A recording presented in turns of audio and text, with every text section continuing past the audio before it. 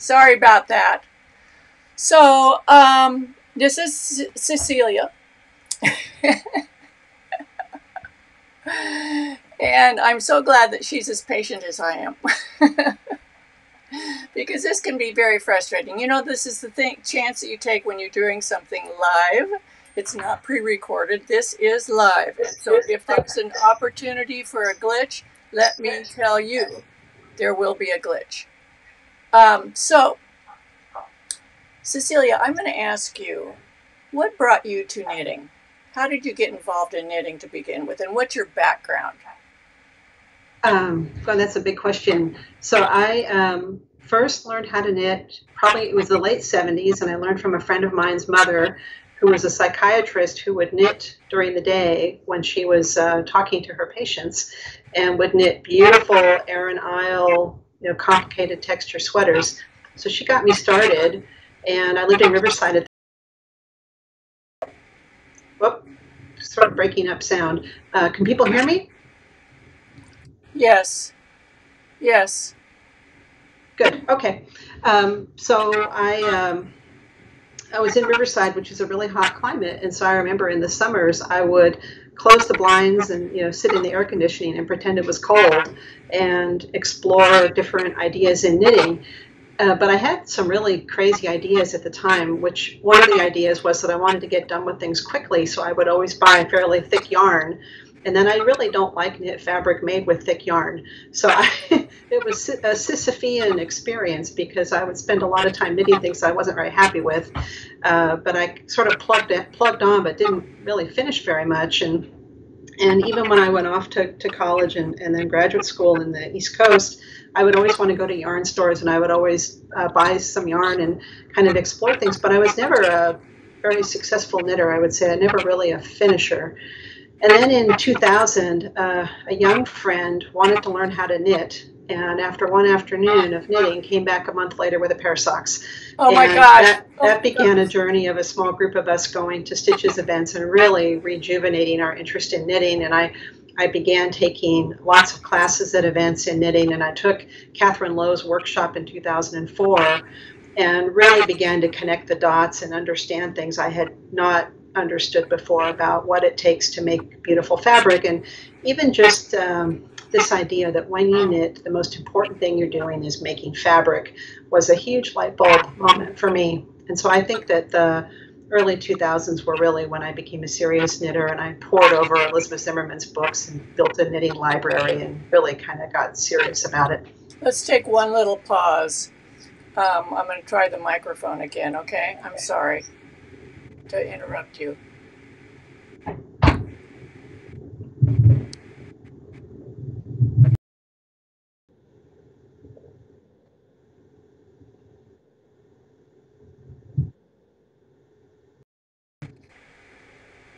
Okay. There's a little, like a sound from your microphone. It's like a noise in the background. Do you hear? From me? Yeah, from you. Do you hear it where you are? Do you hear anything in your background? No, you're so faint. I have my speaker turned almost all the way up so that I can hear you better. Okay, so maybe turn your speaker down. Okay, it's down now. Okay, that doesn't make the sound go away, so it's not related. Now I can't hear you at all. Okay, so turn it back up. Turn yours back up. Yeah, that didn't make it go away. Okay, just continue on. We'll just live with it. We're just going to live with it. Okay. Oh, that's too bad about the audio quality. I could switch to a headset if we want to take another pause. You want to try that? Let's try that. I'm going to have to leave the room for a minute. That's okay. That's okay.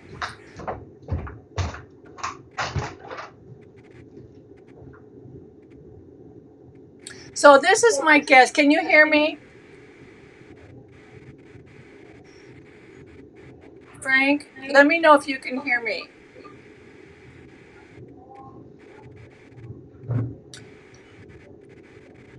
So this is Cecelia Campochiaro, if you missed my introduction. And she has written 2 books. She has written the book Sequence Knitting, and she has written the book Making Marls. And that's what we're going to talk about. And so if you missed my introduction because you couldn't hear me now, you have a place to start with. I'm so sorry. She's going to try her headphones and see if that helps.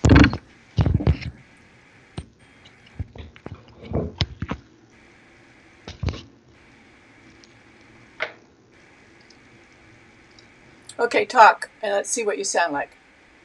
Can you hear me? Yes. Very good. Is it better? I think it's better. It's excellent. Good. I can hear you better too. Yes. Okay, I have to sit closer to the computer because I've got a little cable now, and if I move, I'll pull the computer over or I'll yank the microphone out. So, so you started knitting. I'm going to recap a little bit. You learned how to knit, and you used bulky yarn because you wanted to get something made, and you were toiling along, and then you taught a friend how to knit, and he came back in a month with a pair of socks. She did, yeah. She came back in a month with a pair of socks and was very excited about knitting and excited about Alice Starmore and Hebridean knitting and all sorts of things that were fascinating. And it was really a spark that got me going again in a wonderful way. Plus, the thing that we didn't have when I was a teenager in Riverside was we didn't have conferences like Stitches where you could go and be surrounded by many, many other people passionate about knitting, and with booth after booth of incredible yarn. I mean, the local yarn shop had a very limited selection compared to what you could get in 2000 at a Stitches event. Exactly. And I had the same issue when I was first knitting, is that I was limited by my local yarn store. And when I didn't even know what these other yarns were until I went to my first Stitches event, which was in 2008, and I was blown away by seeing all that yarn. Yeah. And that's when I really had an opportunity to learn about yarn, although the first time was not enough. It took several times, to touch it and see it and understand the differences. So, yes, everybody needs to go to a Stitches. I think these events, Stitches and Vogue and all the other similar events, they're so enriching, and to be with other knitters is so energizing.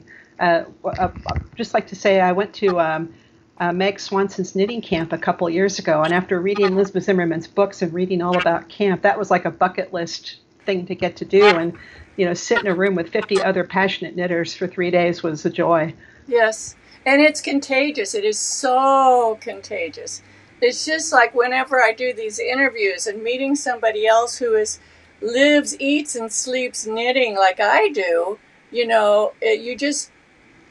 it gives you so much stimulation that you need, stimulation in an area that you love. And sometimes external stimulation really helps internal stimulation a lot. Yeah. So you took Meg Swanson's class, you took Catherine Lowe's class, so now you're getting into much more advanced knitting. Yeah, but I still don't think I was a very productive or successful knitter. But I was interested in it, but I was making very simple things, because when I would make more complicated things like a sweater, they just never were successful. And, at this point I can look back and I can understand all the mistakes I made, but I still wasn't connecting all the dots to be a successful knitter. And it was really my sequence knitting journey that began to bring all these ideas together and helped me become what I think of as a more successful knitter. So what made you what started clicking in your mind to thinking about sequence knitting? Yeah, so so the second picture I sent you, the hats, is really the kind of the aha moment piece. So I had been making the Jared Flood's Noro striped scarves using 2 balls of Noro, swapping the color every 2 rows, and loved watching the color change. And this scarf was Stephanie Pearl McPhee's 1-row hand-spun scarf, and this is made in Lisa Souza's hand-spun merino that I had bought at Stitches West. And I had wanted to change up from the Noro striped scarves, and so I found this pattern, and I was working full-time, and I was traveling heavily, working in high-tech, and I made this scarf, and it was magical. It wasn't ribbing. It was the same on both sides. It was a 1-row pattern, so it was really easy to knit. And this is the the piece where I began experimenting with variations of it that led to what ultimately became sequence knitting. But the thing that what happened after Catherine's class, and I think the swatching for sequence knitting also did, was, when you're making swatches, you're making just little squares of fabric, and all of the things that matter, like how beautiful is your cast on, how beautiful are your edges, all these little details are really, really important to the whole thing looking nice. And I think part of why I wasn't successful is I had been raised by a mother who was extremely keyed into whether or not things were well made. I mean, we would go to this, we would go to a department store and we would look at sweaters, and she would quickly identify the ones that had been sewn on a machine versus ones that had been fully fashioned. And so I think my level of perfectionism and expectation of what beautiful knitting had to be was pretty close to Catherine Lowe level, which made it hard as a beginner to get to that goal. Your expectations for yourself were too great. Well, or I don't know if they were too great, but they were high. And I think it just took me a long time before I learned the things that are important to get to that level. And I was, for a long time, way too focused on speed. I told you about using bulky yarn and wanting to knit with bulky yarn because you got done faster, but then not liking knit fabric made from bulky yarn.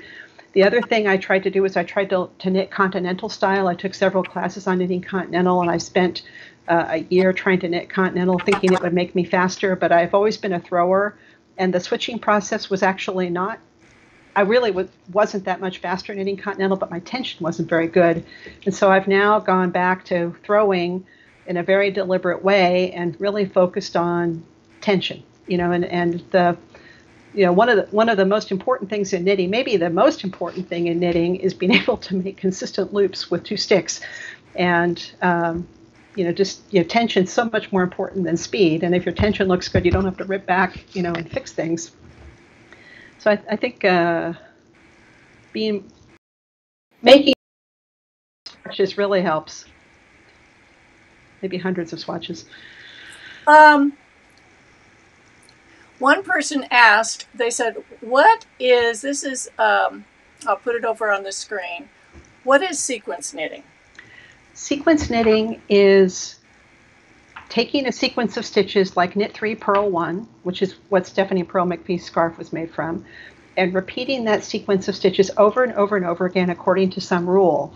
And depending on the sequence and depending on the rule, you will build up a textured fabric. And it's not new. I didn't invent it. There's some very common stitch patterns that are sequence knitting, like ribbing, knit 2, purl 2, knit 3, purl 3 ribbing. Those are all sequence knitting because you're repeating a sequence over and over again to create a fabric. Seed stitch is the simplest broken garter pattern, and broken garter patterns are sequence knitting. So it's not new, but I think what I did is I just took it to the extreme of, I'm going to repeat this sequence and I'm going to repeat it in this way and I'm going to see what happens. And sometimes you get some really amazing and interesting things. And if you show that next picture of the hats, I'll show you what I mean. Oops. So this is, go back one. So this is a series of hats called the Sarah hats. And if you look at the one on the top, you can see that it's just a ribbing watch cap. And the ribbing in this case is knit 2, purl 2 twice, and knit 1, purl 1 twice. So you can even see that in the ribbing if you look at it. So if you take any sequence of stitches, any knit purl sequence of stitches, and you cast on an even multiple, meaning in this case knit 2, purl 2 twice, and knit 1, purl 1 twice is 12 stitches. You cast on a multiple of 12, and you join in the round, you'll get some kind of ribbing. So that's the ribbing hat. But if you add just one stitch, and then you repeat that sequence of stitches again and again in the round, you'll get a swirl. And the hat on the bottom left is the swirl. And so the only difference between that hat and the one above is adding one stitch. Wow. So that's an example of sequence knitting where by choosing your stitch count and choosing your rule, you change the way the stitches line up from row to row, and you build up these, I call them self-aligned textures. Well, that's the same change that you would see between knit 1, purl 1 ribbing and seed stitch. You're just shifting one stitch. Yes, 100%. In fact, Yes. often in my classes, when people all look at me like, wow, that's so amazing, that's what I say is think about one by one ribbing and seed stitch. It's exactly the same thing. And if you want to think about gauge and different fabrics, can you Oops. think of two fabrics more divergent than one by one ribbing and seed stitch? Right. They're completely different fabrics and they have different properties. The fabrics have different properties. But it's the same sequence, and they're both one row patterns or in the round patterns. So the only difference between the two is casting on one more stitch. Right. Amazing. So do you want to come back to you, or do you want to talk more about the hats? Well, I think another point here is, so each of the hats is one stitch different than the next. Oh, so it goes to this hat, then this hat. And then I think you go to the back one. Then this one. Well, the order I think that one that you're on right now, that one there, that's actually the last of the set because there's 6 unique textures. Uh-huh. And that's on a multiple of 12 plus 6, which I think of as kind of the halfway point because you can think of 12 plus or minus 1, 12 plus or minus 2, 12 plus or minus 3. So 12 plus or minus 6 is the same stitch count. So what would happen here is if you kept adding stitches, you would get mirror images. But that one that you were pointing at is the one that's at the halfway point. Right. And if you look at that, you can see that it looks more regular than the others. It looks in a way simpler than the others, almost like a type of a ribbing again. Yes. So you can almost correlate this with planned pooling. It's related because planned pooling is yarn that's been dyed with a regular length of yarn in a repetitive way, and the width of your knitting and the gauge of your knitting interacts with that yarn length to have the colors overlap in some predictable way. Yes, it's by very shifting analogous. one stitch, you can completely change the pool design that's created. It doesn't even resemble the previous design at all, just by shifting one stitch. Yeah, it's a good analogy. Yeah, very interesting. Okay, continue on. Well, continue on with what was I saying? So you've started your sequence knitting, and one of the things that I liked about the sequence knitting is when I saw it, the first thing I thought is, what if I add more colors? Yeah. I really like the idea of adding more colors. Yeah. Well, so I think of sequence knitting as a framework for making fabric. I mean, it's a stitch pattern. And so you fill it in with your choice of yarn, your choice of gauge, the colors and textures of the yarn, but you're filling that all into a framework. So you can do multicolored pieces, and I didn't give you a photo, but there's a piece called Robson in the book Sequence Knitting. I can hold the page up where I think kind of showed how you can use sequence knitting as a palette for color. Right. Can people see that? Yes, that's beautiful. This was an example of taking a stitch pattern, and there are a couple other versions of it in the book, but here there were approximately 50 little balls of color, and they were just ordered from white to black and knit following the rules. And, when you do that, you have enough color, something good will happen. Yes, yes. So we were talking earlier that what you're doing is creating a fabric, and a textured fabric. And most of these fabrics, in fact, all of them that I can see in your book, are going to lay fairly flat because they have about an equal number of knits and purls. Well, it's not the equal number of knits and purls. What makes them lay flat is you don't do a purl back. If you look at in the history of knitting, and I think because so much knitting was aimed at garment creation where reversibility is not important, so many stitch patterns have a purl back in them. And whenever you have a purl back on the even rows, you're inherently going to break reversibility. In sequence knitting, you do the same thing on both the front side row and the back side row. And that's why the fabrics, most of the time, that would give you an sides. equal number of transitions between knits and purls. So it's those transitions between the knits and purls that cause the fabric to lay flat. Yeah. Yes. And so and you can find a few oddball ones that skew, but not very many. Yeah, it's also very much like weaving, like creating a woven fabric.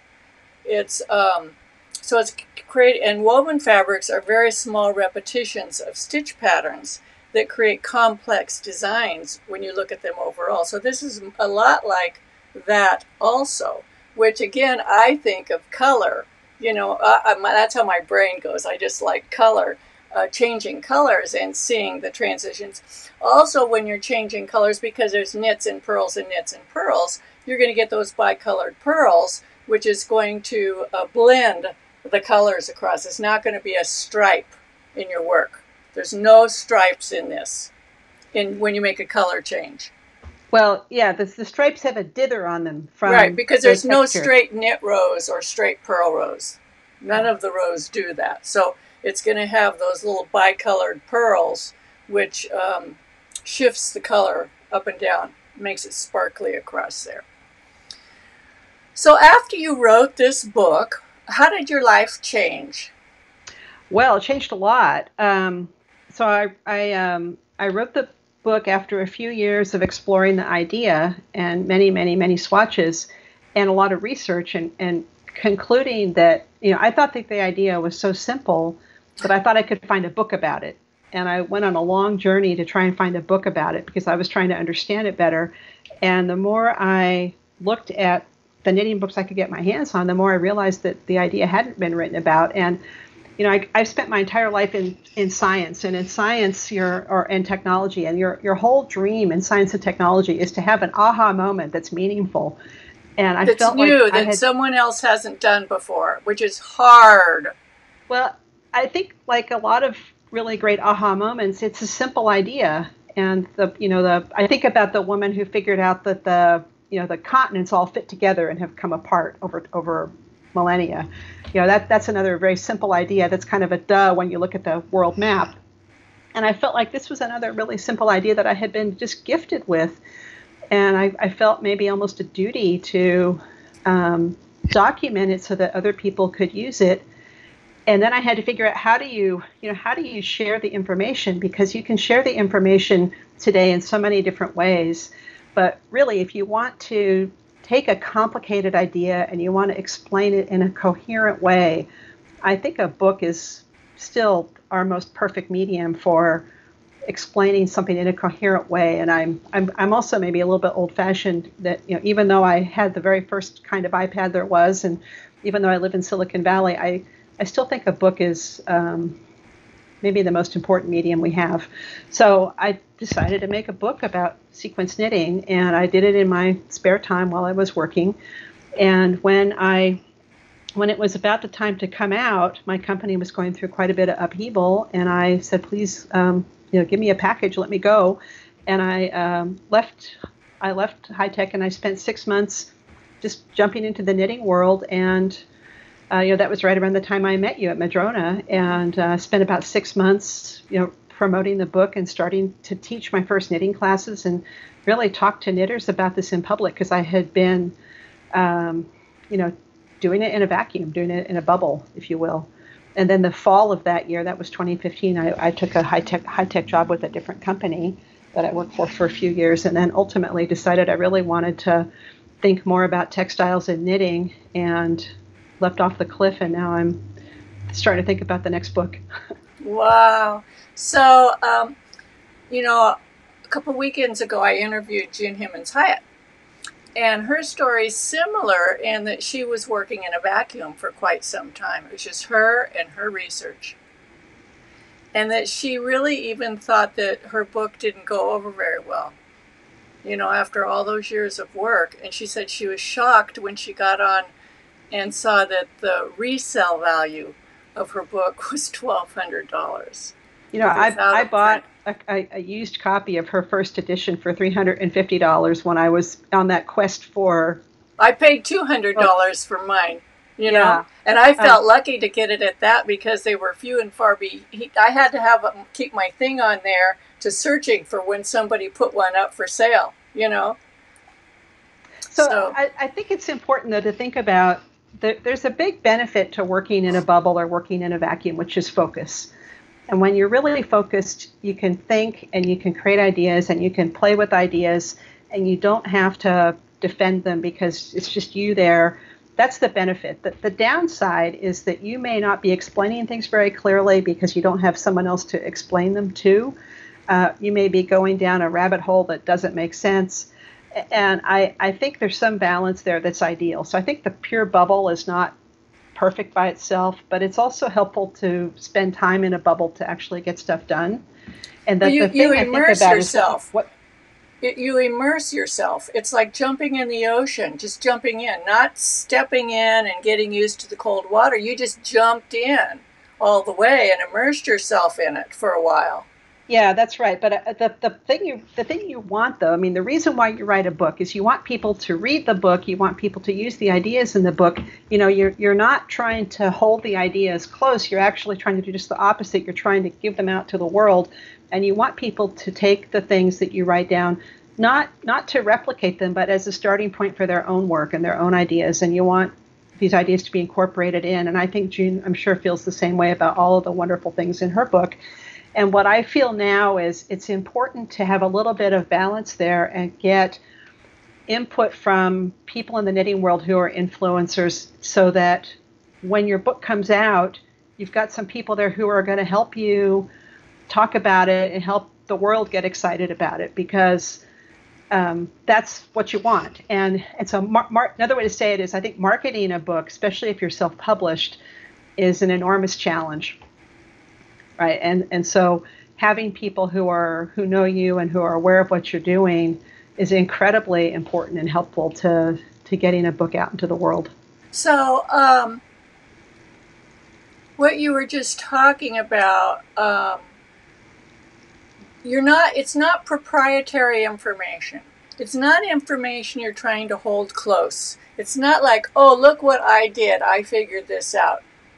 Look at me. It's more like, look what you can do. Yeah. Try this out.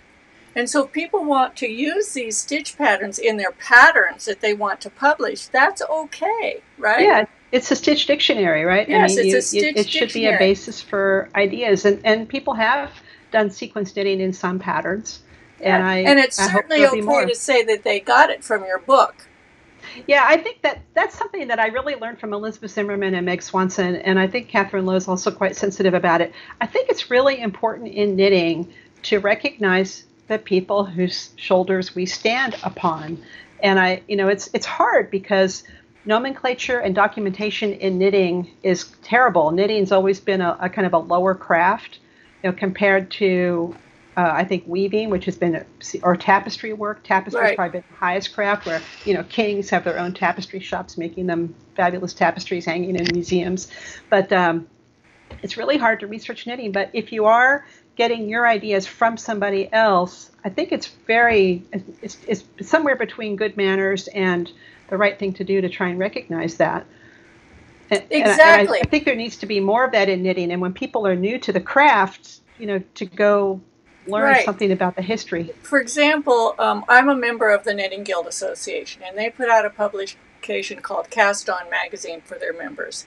And what I really like about and I've written many articles for them, one of the things I like about their articles that you find in some magazines, but not all, is that they give references at the end of the article. Yeah. Because for me, I love research. So when I read the article, I immediately go to see if I have those references, and I read those too. Because I want to get my own interpretation. Do you know what I mean? It's like they're regurgitating the food for me, but I'd really like to go to the main source of the food and see what that person had to say. So I really like it when it's linked from person to person to person like that. Giving credit to the previous person. I like that. I was at Sock Summit in 2008 that Stephanie Pearl McPhee and Tina Newton put on. And at the end, they had a panel. And you could step up to the microphone and ask questions of people on the panel. And somebody asked Barbara Walker if it was okay to use the stitches from her stitch dictionary in their patterns. And she said yes. She goes, I didn't invent those stitches. It's a stitch dictionary. And you can use them. I mean, and a lot of people had questions about that, and you could certainly say that you got it out of Barbara Walker's book, blah, blah, blah, page, whatever. That's okay to do that. But it's also okay to use it. Now, there's a really good question over here. from two really good questions. One's from Fatima, and she says, I knit some of your scarves from your book. Robson was one of those. How do you carry changing the yarn up the edge so neat? I could not. Great question. This is something I talk about in my classes. So first of all, I believe in keeping it simple. So it's just, usually I just always bring the old yarn below and up around in front of the new very consistently. But the main thing I do is something I call primping my knitting. And this goes back to why my knitting in the early days was terrible and why my knitting now is better. Before I begin a row, I pull my knitting down on the needle so that I set the stitches on the needle.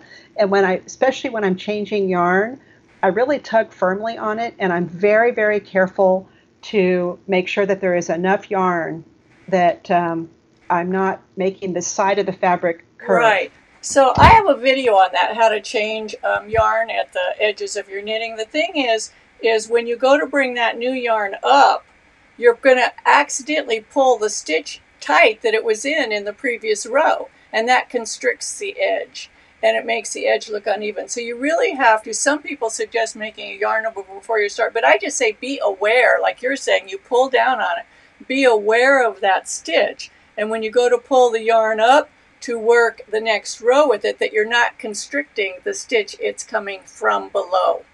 Yes, and I also, I've tried doing the yarn over approach, which is fine. My problem is I forget to drop it on the next row. So you have to remember to drop it on the next row. But I've had a sample knitter make a piece for me where she did that, and it hung perfectly. But I primp the knitting, and then I'm very mindful of the amount of yarn there, and I still pull probably double the yarn through on that first stitch, and then I just knit the second stitch without a thought. And that second stitch takes up some of the slack, but I've never been able to make a color change side be too loose. I've never, ever been able to make it too loose. So I just throw much more yarn in there than feels comfortable in the moment to have that edge hang right. And when you get it right, you hold the knitting up and it will hang straight. Yeah, one side won't be pulled up. Exactly. Another thing that I've seen people do is to work the first stitch normal, make the yarn over for the second stitch, and then work on, because when you come back, it's easier to see that it's a yarn over and you can drop it. Because I'm like you, if I make a yarn over at the beginning, when I come back, I work into the yarn over. And then I go, oh my God, and then I've got it, and usually I don't catch it till like the next row. So it creates issues for me. There was another question up here that was so good.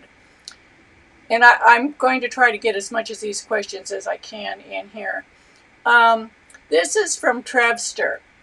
Question, are you thinking about applications for the sequence pattern? Shaping can be difficult, but the fabrics are so beautiful for garments. And so he's talking about shaping in these. But then that comes back to something you said your mother looked for full fashioned.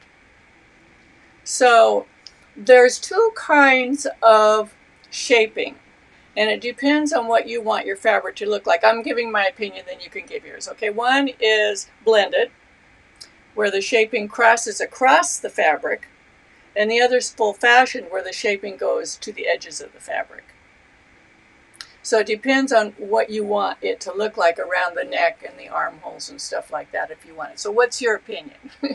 So one of the things I did not write about in the book Sequence Knitting, but I think with hindsight, and if I hadn't written it in a bubble, I would have written about it, and I will write about it in the future, is this concept, I call them cheat sheets.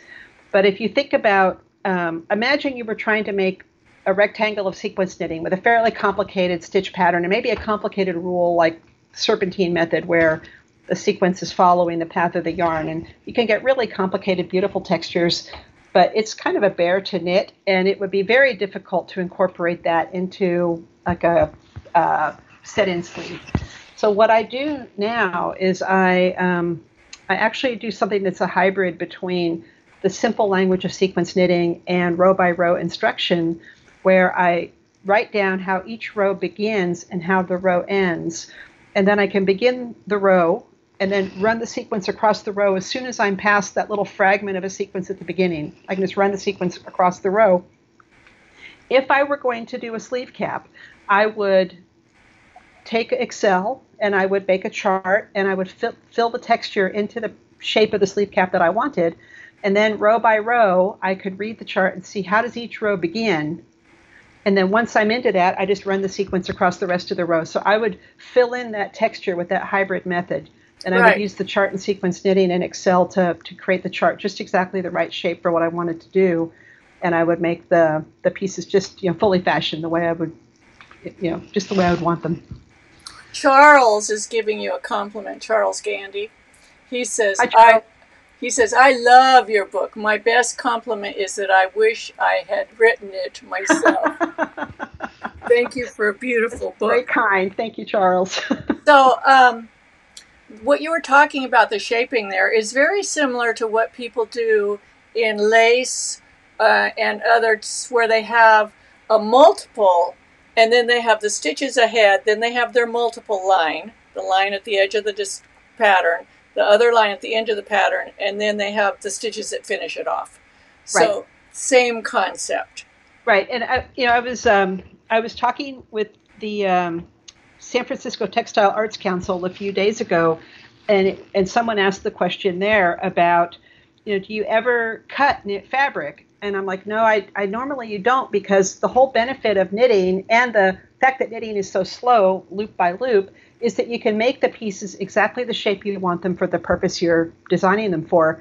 And I really, at this point for my own knitting, believe very much that you need to map out, for anything complicated, you need to map out on a grid, on in a graph paper. You need to map out stitch for stitch exactly what you're going to knit.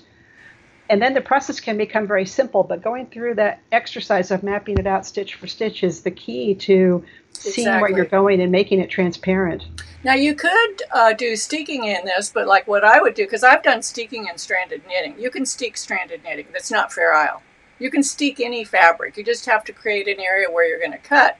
So like, let's say you were knitting a Gansey in the round using one of these sequence knittings. You would just create a steek area. You would create bridge stitches that have no design in them, and that's where you're going to cut. So they would fold back. Yes. Yeah. And if you ever want to do sequence knitting in the round, whether it's for the top of a foot in a sock with a stockinette pad under your foot, or if it were to knit the body of a sweater in the round with a steek, when you're knitting in the round, if you just pretend that that part that's not the sequence knitting isn't there, and just jump the sequence over that gap, right, the sequence will stay in pattern. Right. Exactly. Yeah, Very so cool. you can certainly do that, and there's certainly nothing wrong with doing that. And the other thing you can do with sequence knitting in the round using the spiral method is you can use those texture patterns as color patterns, and instead of doing knit purl, you can do color A, color B. Oh yeah. That's very cool. Oh, that's very interesting. I hadn't thought of that. So let's talk about. So then that book went out, and then you start thinking about writing another book. Oh, by the way, do you have all your swatches? Do you save all your swatches from your books? Do you have boxes of swatches? So the swatches from sequence knitting are now gone. The swatches for making Marls, I still have the boxes of the swatches for making Marls, but they'll go relatively soon. And then I have boxes of future work of swatches. but the swatches have a purpose, and I don't have that much space that I need to move things out to make room for new things. So I don't save things forever. So, a lot of people don't like to swatch. Or even just for gauge, they don't like to swatch. I'm a swatcher. I not only swatch for gauge, but I try everything on a swatch before I try it on my garment. I think the secret to becoming good at knitting is to become a lover of making swatches. Yes. And I actually, for the classes I teach, I get really involved in making the swatches for my classes. I almost like that better than knitting big pieces, because each one is an entity unto itself, and I get that self-gratification. It's kind of like when you mow the lawn and you can sit back and, oh, look how beautiful it looks. I finish a swatch. I can finish a little swatch in under an hour and get the instant gratification, Yeah. There's just no way around it. It's like if you're an engineer building a complicated machine, you're going to build prototypes of subsystems. You're going to build small prototypes to make sure your ideas work. Right. It's the same thing in knitting. You need these small prototypes to make sure that your idea is going to look the way you think it's going to look, that the fabric is going to feel the way you want it to feel, that you can predict, gauge. I mean, there's just no way around it. Right. And I think once you give into that, once you let go and give yourself into that, it's transformative. I mean, it was really the thing that changed my knitting. And it's addicting. It is totally addicting. Very, very addicting, because you can try something out really quickly and see the results. Whereas if you wait to try it on your sweater, you've got to knit a whole sweater first. Yeah. You know? That's right. That's right. It's a false economy to think you can skip that step. Yes. Okay, so let's talk about the next book. How did that come about? So show the next photo. Okay. So there's a piece in sequence knitting called Nebraska Winter, and it was knit in a multicolored mohair yarn, and I don't mean silk mohair, but mohair yarn, and a blue-faced Leicester every 2 rows. And it's a beautiful stitch pattern that makes a box pleat. But I was unhappy with the fabric because here I am in Sunnyvale, where it's 97 degrees today and sitting in the air conditioning, thank goodness. But it's never cold enough in Sunnyvale to wear fabric that warm. But the other thing about that fabric is that mohair yarn is dense. If you've ever just picked up mohair yarn, it's heavy. It's physically heavy compared yes. to wool. And this piece of fabric is just heavy, physically heavy. And I don't like wearing anything physically heavy. You know, to me, if I could live in cashmere and down, you know, and cotton, that's like fine for the rest of my life. And so I was unhappy with this piece, and I really wanted to reinvent it. And I had become a little bit addicted to Color Mart. And you can see behind me that cupboard that's full of my Color Mart collection. And Color Mart is a company in England that sells the scraps from the cashmere industry in Scotland and Italy. And the cashmere for machine knitting is typically, you know, almost a heavy thread.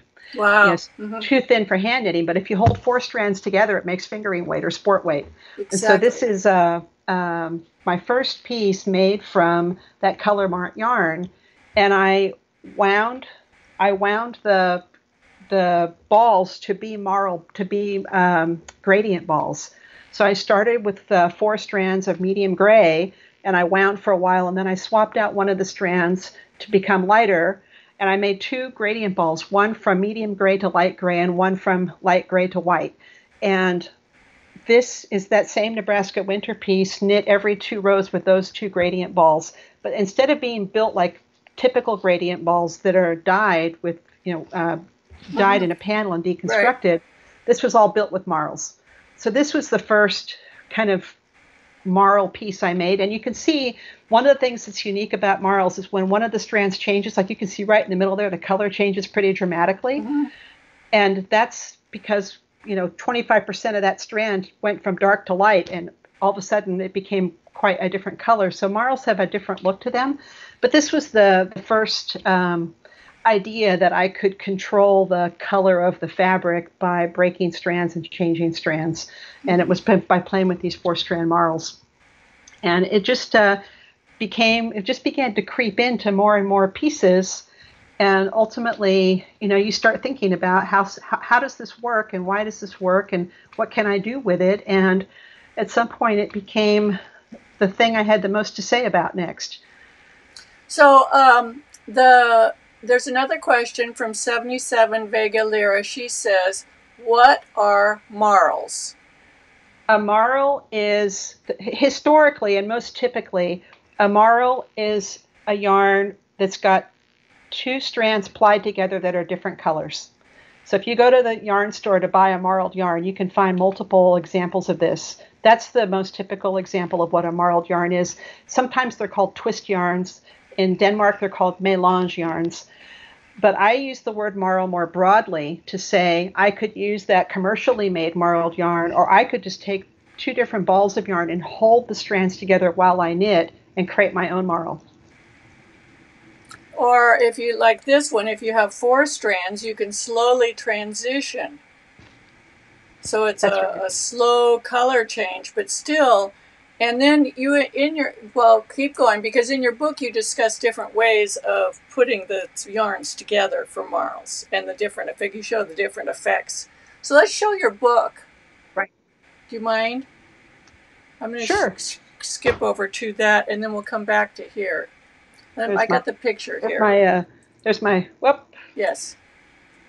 You can see it says cover dummy on the front. This was the very first book, and it has some flawed pages in it because they didn't use the real pages, because this was just to verify that the cover was done correctly. But this is the new book. You know what I like about it? I like this texture here. Thank you. Yeah, I do too. I wanted to do the entire book in fabric and then have a book jacket. Yeah. And I talked to a few people in the book industry, and they said, don't do that. You're out of your mind. And they proposed this as a compromise where you still have that nice feel of the cloth with your hand, yes, but you don't need to do a book jacket, because it's hard to keep book jackets nice in stores. And it's actually really kind of cool because it goes with your sequence knitting. It's a change of texture, yeah, and color. So it's really, when I picked it up the first time, my hand really noticed that. I really liked it. Good. Yeah, and this book was made by a company in Germany that makes art books, so they did a beautiful. It's a gorgeous book.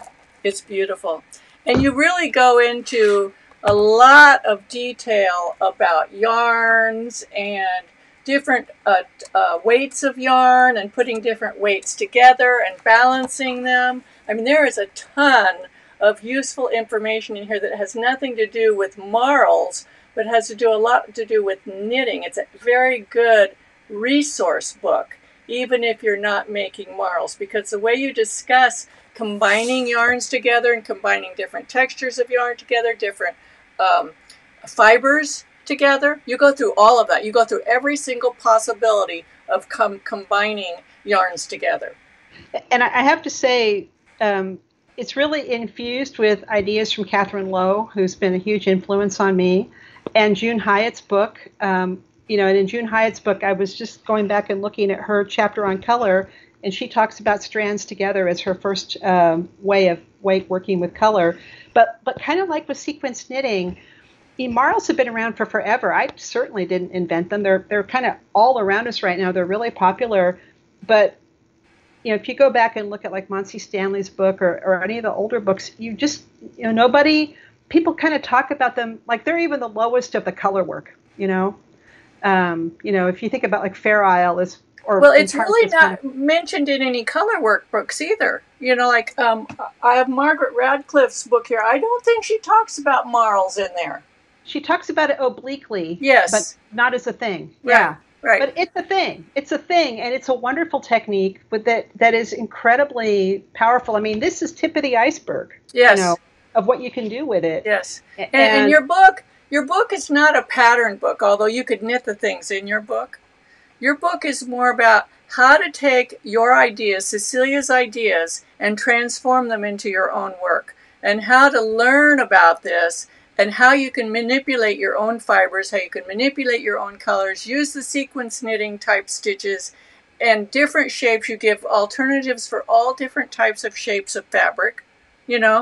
I mean, it's really a good resource book, not just for marls. I'm glad it's in my library. I like it a lot. Good. And it's hard finding information about different varieties of yarns and mixing them together. Many of the traditional Learn How to Knit books, Vogue Knitting, and some of the other books, they all have a section in the beginning about fiber. They all do, but and some of them talk about fiber substitution.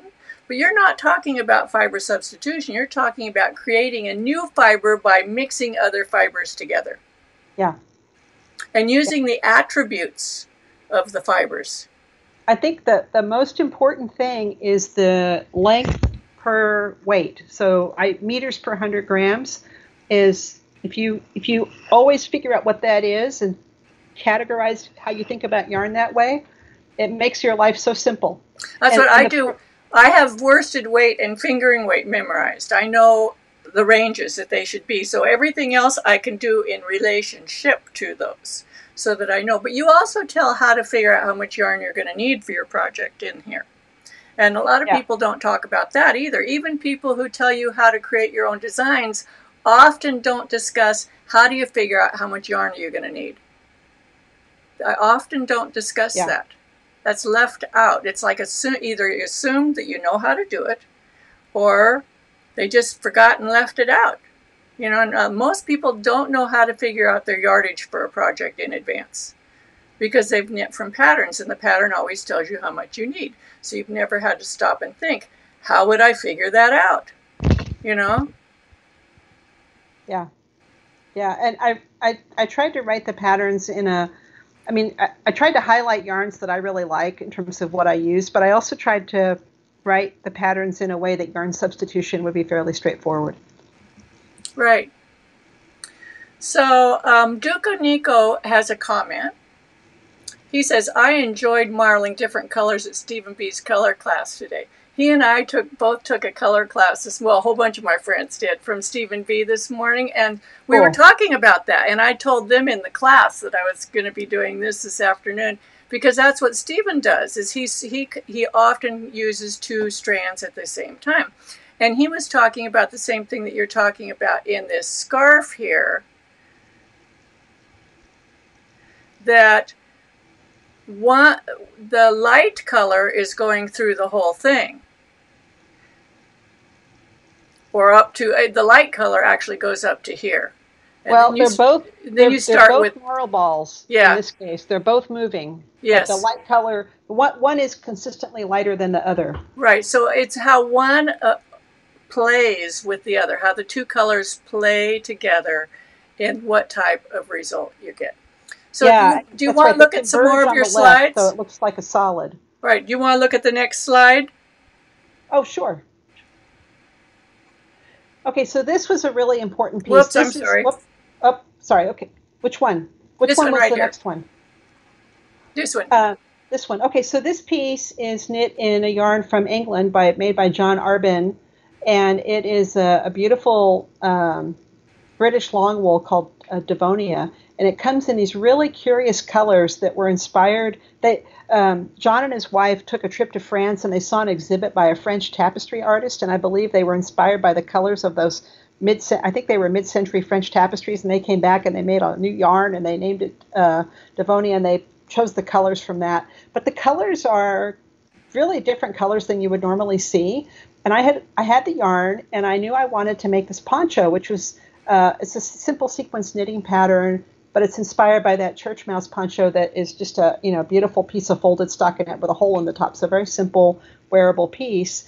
But I had 4 colors, which makes 6 marls, and I could not decide how to order the marls. And I stewed about this I was maybe really in the process for months.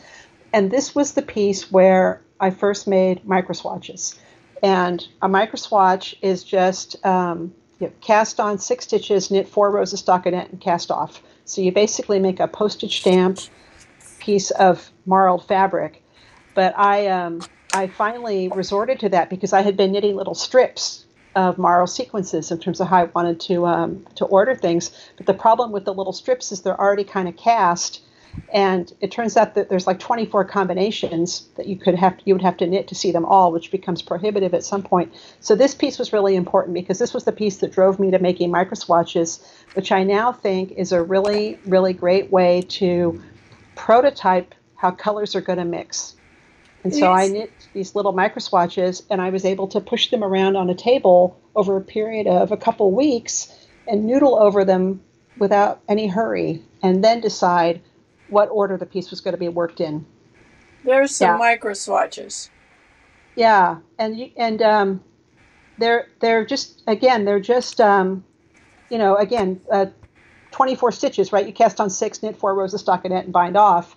But this idea of being able to see how the colors blend is really important in marls. And if you twist the yarns together like a little barber pole, like you'll sometimes see Fair Isle colorists do, you see the same thing. You see the same effect. The problem is when you let go, the yarns fly apart.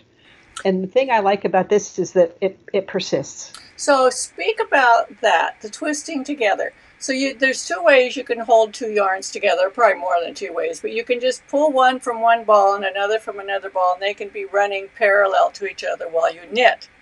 The other is to spin them together, like a two-ply. I think, okay, so the issue with marling is that you're chopping up the colors of the yarns in a very fine way because the yarns are twirling on each other, and so the colors of those yarns are really being kind of chopped together. And when they get chopped together that finely, it blends the colors through your eye and your brain in a way that makes you see the marl the way the marl is going to be. And so here's a little swatch I've been playing with, a little broken garter swatch. But when I say the barber pole effect, if I hold the parallel to each other, you can definitely see how the colors will compare. But if you barber pole it, you're going to see, I think, a better idea of how they're going to blend. And then the micro swatch is just one notch better than that. Right.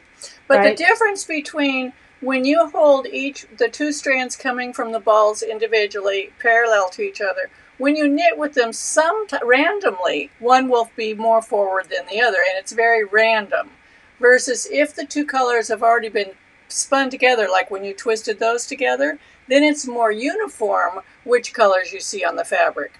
So if you look at a marl, well, actually, I don't know if we can all see this very well in the book. There's a good picture in here of it, yes. Yeah, but I talk a little bit about that. Whether the yarns have been pre-plied or not, right? You will get that effect I call micro pooling, where you will get one color stuck toward the front that you simply can't, you just can't make it behave. Here it is, right here. I've got it. It's on page 64. Page 64. So one of those swatches. I'll put it up. Okay. One of those swatches is Woolfolk Snow, which is a commercially marled yarn. I think it's in the middle row. It's the middle one. And even there, you can see where the black and white will clump. And what's happening is the yarns are twirling as you knit. And they'll get sort of stuck, randomly. Black will be proud for a while, their white will be proud. On the top row, on the upper left, the two balls were held separately, and on the right they were pre-plied, but they were the same yarn. And what you can see is that the effect is reduced with pre-plying, but it doesn't really completely go away. But I think it's personal preference too, what you want your fabric to look like. Well, so the bigger the scale becomes, the less it matters. Right. Right. So the bigger the scale, the less it matters. But you also have to think about how many colors am I working with, and if I pre-ply the yarn, I've now kind of made it impossible to untangle those yarns again. Right. So it depends on. There are a lot of factors here. How much yarn you have. Also, one of the things that you said about swatching that I find very, very true and is hard for a lot of people to get is when you're knitting a small swatch like this big, like 3 or 4 inches square, the edges and the cast on and the bind off become extraordinarily obvious because there's nothing to distract your eye from them. Whereas if you have a big swatch, like something like this, the edges, the fabric is what you look at. When you have a little swatch, so people will make little swatches and they'll think it looks ugly because they don't like their cast on, their bind off, or the edges. And they get distracted from what the fabric looks like. But in the reality, in a big piece, the top, the bottom, and the edges, yes, they are important, but what a person's going to see is the fabric. Well, that's true. Okay, so this is where I think June Hyatt kind of cracked this nut already. She has a cast-on called the stranded cast-on. After you finish knitting, you can take the tail and just pull it through the loops. Right, so it's not distorting your fabric. Exactly. The stranded cast-on is that at the beginning. So you do that at the beginning, and then you just pull the strand through the loops at the top, and then you basically don't have a cast on or cast off at the top. Right. And so then there'll just be a little bit of side curl will be the only issue. But that's the way to do a swatch, I think, where it's really well behaved. Or a gauge swatch. Big swatch. Right. And notice you're not doing a garter stitch edges. Yeah. Sometimes I do. Like I did a few because I wanted the swatches to be sort of presentable later as their own little object. But if you're doing it for your own purposes, you don't do garter stitch edges. So I would say kind of back to engineering prototyping and back to swatching is prototyping for knitters. Whether it be a micro swatch or a swatch to see how a stitch pattern looks or a swatch to get gauge, they all have a different function. and the things that you do for those different purposes will be different. Exactly. So what happens is a lot of people see a swatch presented with the garter stitch border on it to make it's showing off the fabric, it's showing off the stitch pattern. But that's not how you would make a gauge swatch. So they misinterpret that is a gauge swatch because garter stitch has a completely different row gauge than stockinette or any other stitch pattern inside. So you wouldn't expect a gauge swatch to have any border on it at all. It should not have no border. There should be no border because it would distort your gauge, your row gauge. So, there's another thing that I think is harder these days than used to be historically in knitting, which is yarn variety. So if you roll back the clock 50 years or more, most people use the same kind of yarn over and over and over again. And gauge became something that they well understood because they'd already made, 10 sweaters in that kind of yarn. They didn't have to go through the gauge process.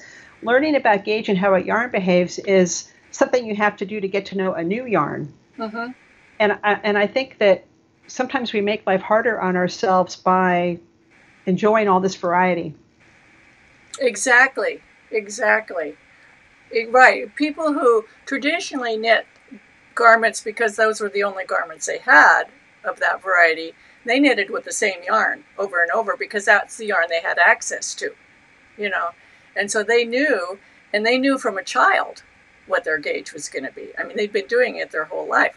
Whereas when we go to the store, every sweater we make might be a different yarn. Well, and even if you think about it, if a designer is always working in a particular yarn over and over and over again, they can short circuit this learning curve because as soon as you've used a yarn for one sweater, you've made a huge investment. If you like the yarn, I highly encourage you to stick with it because all that early learning is done. Right, exactly. It's a time saver. So Luann writes, she goes, I love learning new stuff. People like this.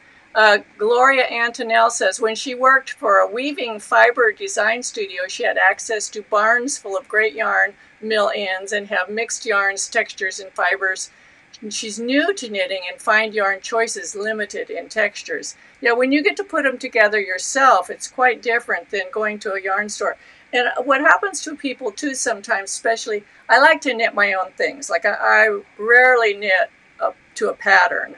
I have an idea of what I want to do and I knit my own things. And sometimes patterns influence me and I have knit many patterns. But you'll get something in your mind that you want to do and then go try to find the yarn for it. Good luck. It's better to find the yarn. That's why I love going to big knitting conferences where you have access to all the yarn. And oftentimes I will find the yarn first and then let it tell me what it wants to be. Yeah, I do that too. Yeah. So let's look at some of the rest of the pictures, okay?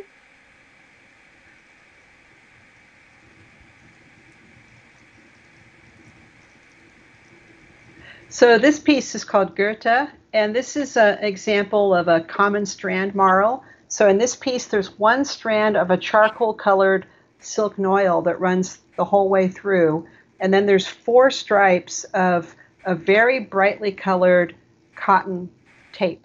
And both yarns are lace weight. Both yarns are heavy lace weight. So knit together, I think this was knit on a size 4, 3.5 millimeter needle. It's really a gauze. But this piece was a really important one for me for 2 reasons. One is I live in this hot climate, and I have been really kind of exclusively working with wools and animal fibers. And I really wanted to come up with some fabrics that I thought felt good but would be hot weather friendly. So this was a first example of that. And then the other thing here was just how beautifully the silk noil behaves like a Northern European tweed yarn because the noil has that tweed look, and how the orange and the yellow there are pure saturated bright, but how the charcoal was able to tone it down. So this was one of those pieces that helped me learn a lot about how colors mixed and what you could achieve with different fibers. So, when you're talking about tints, and is it hues and tints, or I get them confused, but where you at? So a hue is, if you have to call the color on the wheel, that's the hue. Uh-huh. So And then orange is the hue, for if example. you add white to it, then you are getting a shade. Nope. Oh, you add white to get a tint, you add black to get a shade, and gray to get a tone. So this is you added gray, so it's a tone of the orange and the yellow. Yeah. Yes. Yeah, the gray, that's a nice way to think about it. If you could squint your eyes and make it blurry and imagine those colors all blended, it's like throwing some gray on top of the colors and toning them down. Okay, let's look at this one. This is gorgeous. And this is two scarves. There's a scarf that John is holding, and there's a scarf that John is wearing. And these are both made from Catherine Lowe's Merino 5. And her Merino 5 is a little bit of a misnomer because she used to have an old Merino that was 5 strands, which is what the 5 meant. But her new Merino is half the thickness. So these are actually both made, the yarn is 10 strands. You're carrying 10 strands when you knit. Wow. And so the piece that he's wearing is the most, I think it's the most elaborate marl bridge you can make. It goes from 9 strands of white with 1 strand of black, and then incrementally moves all the way to 9 strands of black with 1 strand of white. So it's the smoothest gradient you can make with a marl. It's beautiful. It's stunning. And if you could feel it, it feels wonderful too, because her yarn is so lovely. And then the piece that he's holding is using the same yarns, but now it's using a striping concept to also move from dark to light, but it's just a different way to play with the yarns and work with them to create a gradient in a different way. So it's just 2 examples of gradients made from black and white, which are the 2 most extreme colors you can make a gradient from, and just showing you 2 different ways to do it when you have 10 strands to play with. They're just elegant, so elegant. Thank you. And this piece here is a detail of the piece on the cover of the book called Castel. And this piece was made from 15 colors, but the pattern is written for 13 colors. And the idea here is, how do you work with a lot of colors? And how do you consider all the combinations of the colors? So this is all of the combinations from all of the colors worked in bias stripes using a little bit of sequence knitting. And I love watching how the colors interact and move. And it's just a lot of fun to let the rule mix the colors and just let it happen. You know, it's very freeing. And if you want to play with a lot of color and you've ever worried about it, this is a wonderful way to just do it and let it be what it's going to be. So Juana Bartiz said, so are there gazillions of ends to weave in? No, when there's this much going on in the fabric, you don't really have to worry about keeping the stripes sharp. So what I do is when it's time to change color, you knit the first couple stitches of the new row with the old color, and then you add in the new yarn, and you knit a few stitches, and then you just drop the tails. Right, and keep going. It's not going to show. So this would be, when I'm looking at this, I'm thinking, you know, people make those temperature blankets. Yeah. Instead of just knitting straight across and make them in garter stitch, think of making it in a sequence knitting. Oh yeah, or a sequence knitting, or you could marl it where you marled with sequence knitting. Yes. Even better. Yeah. Yes. Yeah. Wouldn't that be fun? Yeah, I think those temperature blankets are brilliant, and you can have all sorts of wonderful, fun ways to play with that. So this is the last picture. So let's come back to me and you. So this has been totally fascinating.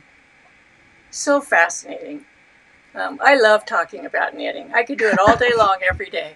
Me too. It's just Thank so fun. So I'm going to wrap this up, and I want to thank you so much for being my interview. And I'm sorry for the rough start. I apologize. I think it was on my end, perhaps. Well, who knows? Who knows what it was? And, you know, even when we practiced beforehand and there were no issues. You know, it's just, who knows? It's just part of being live, you know, and it's just us 2 knitters here. I mean, I'm not a broadcast TV coordinator. Do you know what I mean? We're knitters, but we're trying to share. And so things happen. It's just how it is. And we are very innovative, and we got over it real quick. So I want to thank you so much, and I hope you come back someday and interview again, and especially after your next book. How long does it take you to write a book, by the way?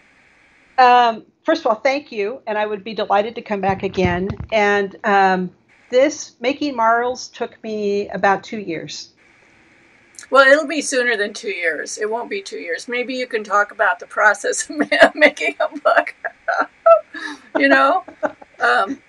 So anyway, I want to thank you so much. This will be can stay on YouTube, and I'll send you the link to it, and you can share it with your friends if you want. And I hope you all enjoyed meeting Cecelia, and it makes her book so much more meaningful when you know the person who wrote them and their process and stuff. And I love both your books, and I want to thank you, and I'm going to say goodbye. Thank you very much. And bye, everybody. Happy knitting.